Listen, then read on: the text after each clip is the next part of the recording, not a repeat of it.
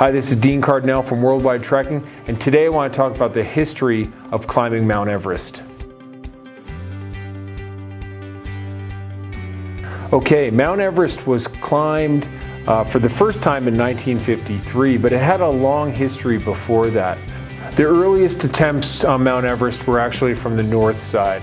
Nepal's borders were closed from the south side up Mount Everest until 1950. So in the 1920s, expeditions started to go towards Mount Everest on the north side in the North Ridge, and the first expeditions were groups that were led by George Mallory and Andrew Irvine. In the 1920s, they made a number of attempts. They started to figure out their oxygen systems and things like that. And by 1936, they made their last attempt on the mountain, where George Mallory and Andrew Irvine made their way up into the clouds and up out of sight, and they never came back down off the top. Years later, in 1999, Conrad Anker found George Mallory's body below the ridge going towards the top. There was a lot of controversy whether they made the summit and then fell coming off, or if they never got to the summit. In 1950, Nepal opened its borders to the outside world, and for the very first time, people could start to come into the region and explore the region.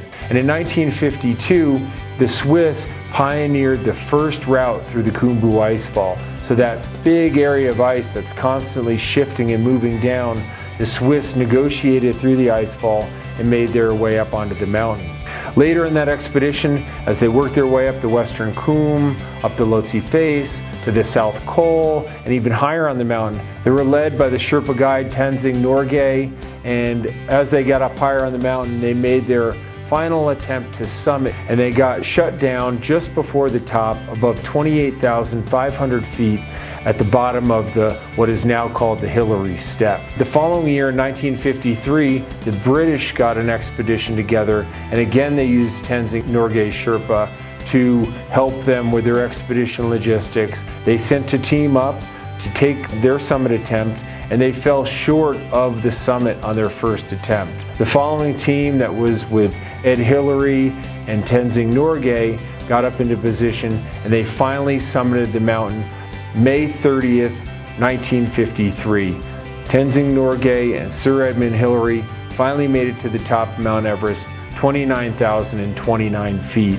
The first U.S. attempt and the first American expedition that made it to the top of Mount Everest was 10 years later in 1963. Jim Whittaker was the first American to stand on the top of Mount Everest, and then year after year, groups progressively started to climb and have a lot of tragedy on Mount Everest, but also a lot of success over the years. In 1965, a man by the name of James Roberts started to bring trekking groups into the area.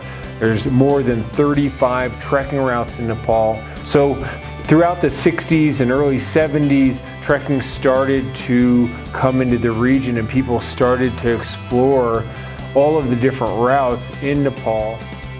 Okay, that's the basic history about climbing and trekking in Nepal. We're going to go through all the details about flying to Nepal, arriving in Kathmandu, all the trekking information in this next series of videos. Thanks.